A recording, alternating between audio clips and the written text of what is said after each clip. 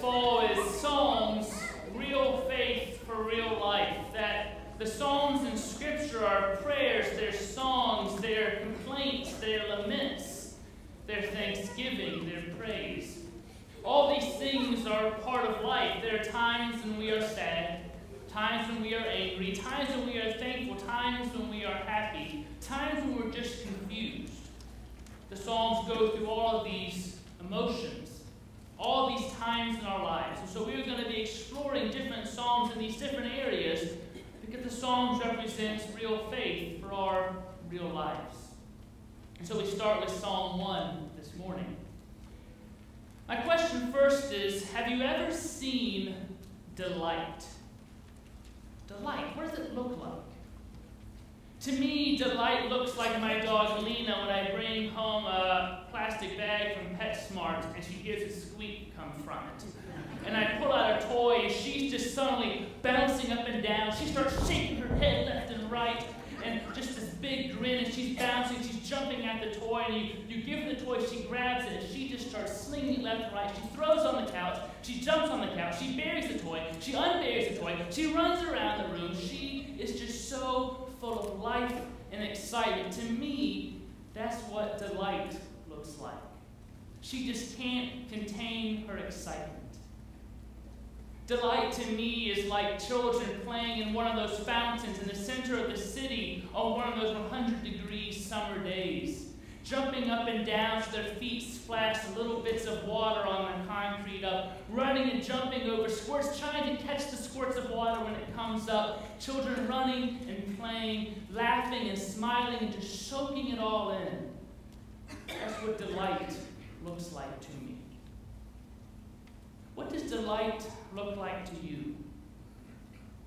Now, for me, delight's probably not going to look like the South Carolina Gamecocks football season this year.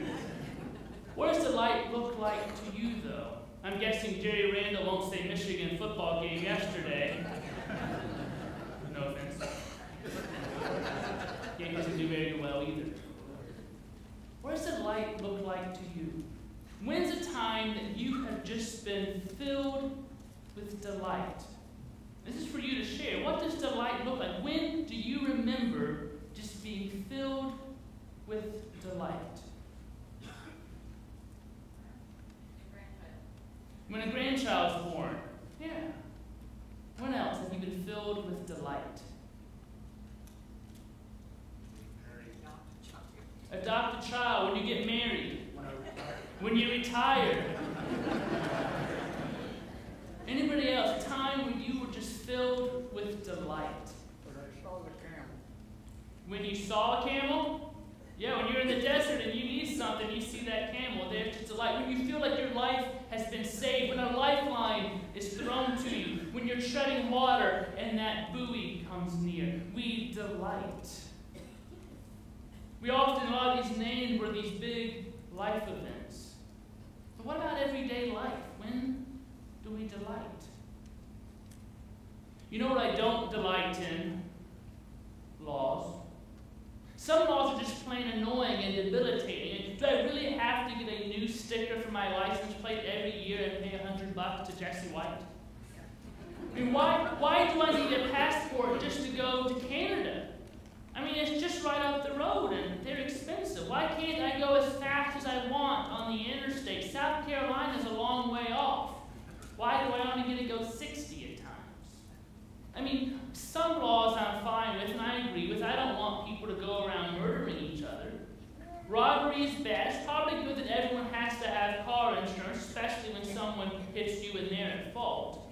I mean, sure, laws are annoying sometimes and we question them. Others we're thankful for, but does anyone delight in the law? I mean, even lawyers sometimes aren't all that excited about flipping through every single legal code there is. I mean, do we get as excited as Lena dogs with a toy or a child playing in water on a hot day when we consider the law? So we're looking at Psalms this fall. The Psalms represent real faith for real life. In the first psalm, this psalm that opens up this book filled with faithful expressions suggests that those who find delight in the law of God are those who are happy and blessed. They are the ones like trees planted by streams of water. Their roots grow deep, they grow tall and full of life. So let's listen together to the faith of the author of the opening psalm. And since these psalms were originally written to be sung, we're going to hear it that way this morning. And Aaron's going to lead and sing Psalm 1 for us as we hear the word of the Lord. Happy are they who have not walked in the counsel of the wicked, nor lingered in the way of sinners, nor sat in the seats of the scornful. Their delight is in the law of the Lord, and they meditate on his law day and night. They are like trees planted by streams of water, bearing fruit in due season, with leaves that do not wither. Everything they do shall prosper. It is not so with the wicked. They are like chaff which the wind blows away. Therefore the wicked shall not stand upright when judgment comes, nor the sinner in the counsel of the righteous.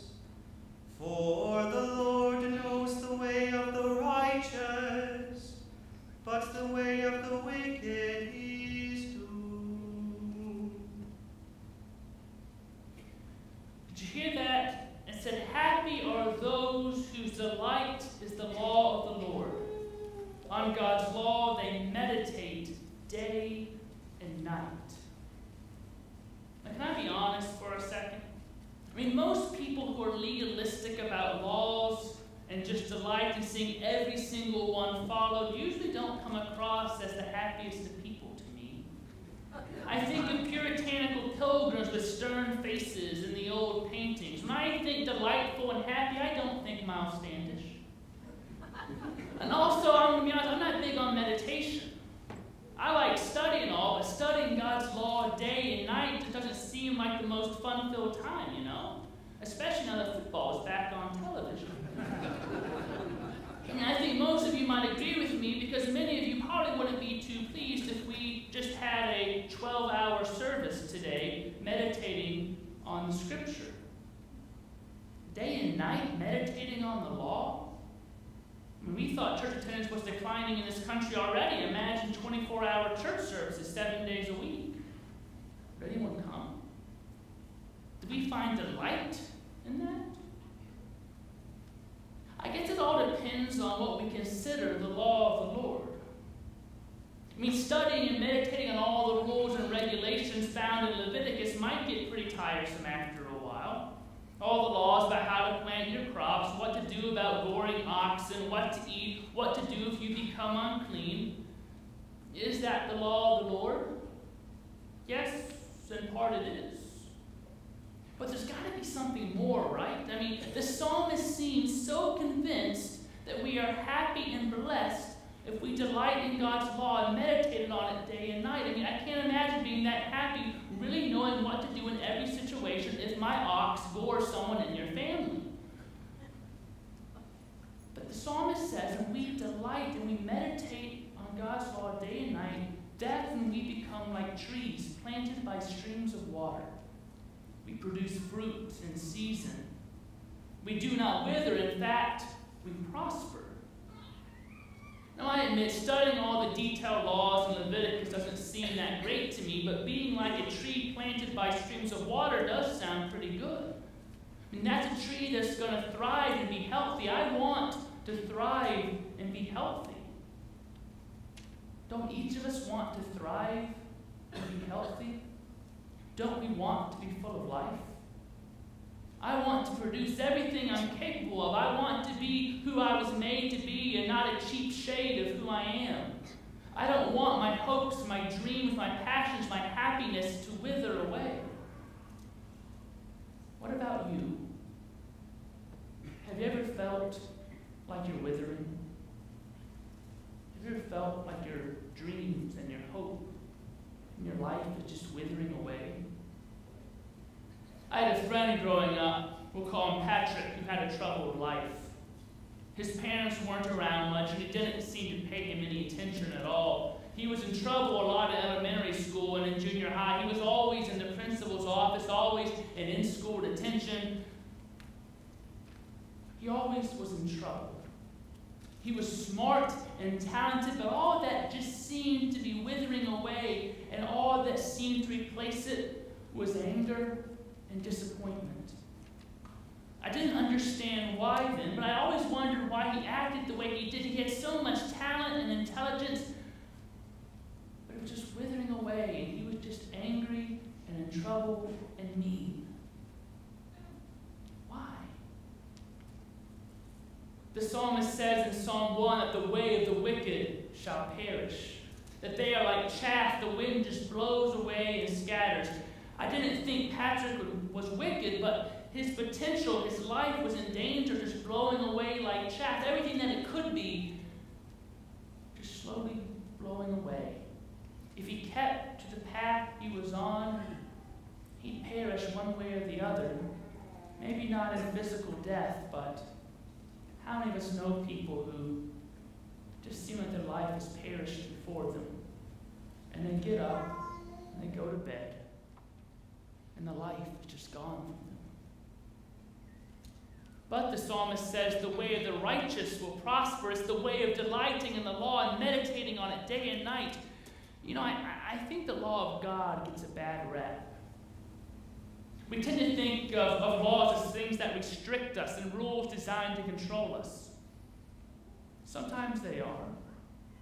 But there's a deeper reason behind the law. Why did my parents give me a curfew? Why did you give your children one? Why did your parents give you one? Was it to keep us from having fun? Or was it to protect us from making bad choices, getting into trouble, being out late when bad things tend to happen? Why did you want to protect your children? Why did your parents want to protect you? Why did you make most of the rules you make in your household? If your house was anything like mine, there were rules because there was love. Every rule you made was out of that first rule you made for your children and for yourself. Rule number 1 was that you loved your family. Every other rule you made supported and helped you keep rule number 1. This house is a house of love. The law of God is often equated with the Torah, the first 5 books of the Bible, but do you want to know what law number 1 is? Rule number 1 is God loves us. That's rule number 1. Everything else in the law of God, the first 5 books of the Bible, is about getting us to believe and live by that law, that God loves us. In fact, it goes far beyond the first 5 books of the Bible. It's the entire thing. The entirety of Scripture is God's story of getting us to live by the law of God, that God loves us. How much would our lives change if we actually believed the God of the universe, the creator of all things, loves each and every one of us? We too often believe that God couldn't love us. We believe we aren't good enough to be loved. We believe God is just out to get us, that God is angry, that God is wrathful, that God demands punishment, that if you break this rule, this rule, this rule, then you'll be in trouble. In fact, he was so mad at us, he had to kill his own son to make him feel a little better about it. But that's not the story of the cross. That's what we get told sometimes, that we are unlovable and God had to kill his son to make him love us. That's not in the least bit true. Christ loved us very literally to death. Christ took on death because God loves us so much. God's rule number 1 is God loves us. That's the law of God. Faith is living into that truth and living by the law of love, God's love for us. That's what the psalmist says should be our delight, like a dog jumping for a new toy, like children giggling and joyfully playing in water. God loves you. Now that we can delight in more than rules about goring oxen. The God of the universe loves us. No matter what else happens, happens, what anyone else thinks or says or judges about you, God loves you. Meditate on that day and night. God loves you.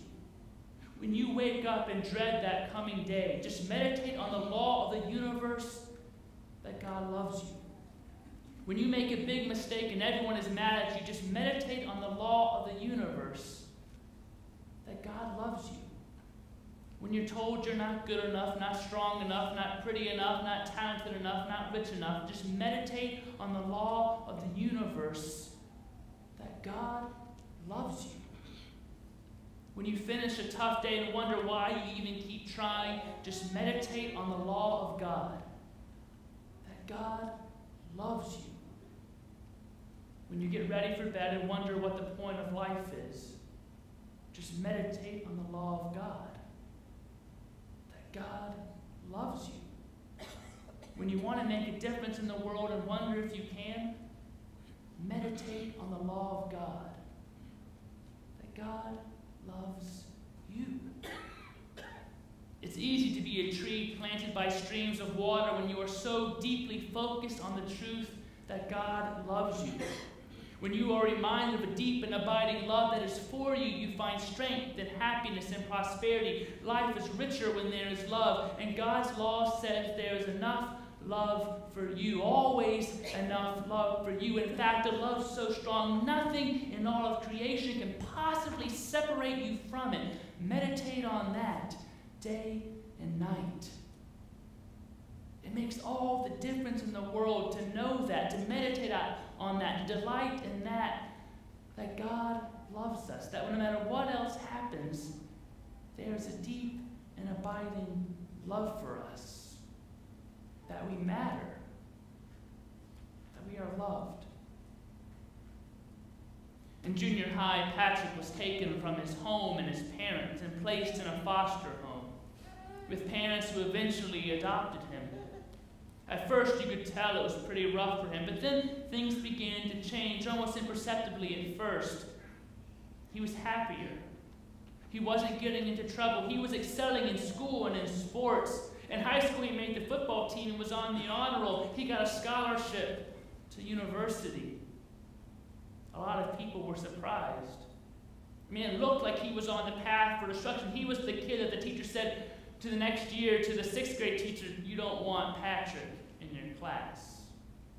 You know those kids.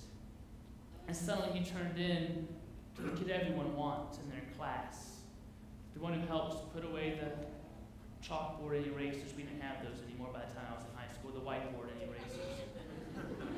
The kind of kid who excelled in sports, who was a leader in the clubs. The kid who was just nice to everyone. He was like a tree planted by streams of water producing fruit, where not long ago it looked like heapy chaff driven away by the wind. Not long ago I talked with Patrick, and I finally had the courage to ask him about this sudden shift in his life. He said when he was placed with his foster parents, they kept telling him how much they loved him. And at first it was odd and kind of weird and awkward for him. He wasn't used to that. What's all this hugging stuff? They said it every morning, every time he left for somewhere, at the end of every phone call. They showered him with love like he'd never known before, and eventually when he felt loved, when he believed he was loved and lovable, he began to believe in himself and his life, that it was actually worth something and not something to be thrown away. When he believed he was loved, he believed his life was worth something. Each and every one of your lives is worth something because you are loved by the God who creates and holds everything in the palm of God's hands. There are two paths in life, and he changed his from the way that will perish to the way that will prosper when he began to delight in the love that was given to him. Are we delighting in the love that was given to us?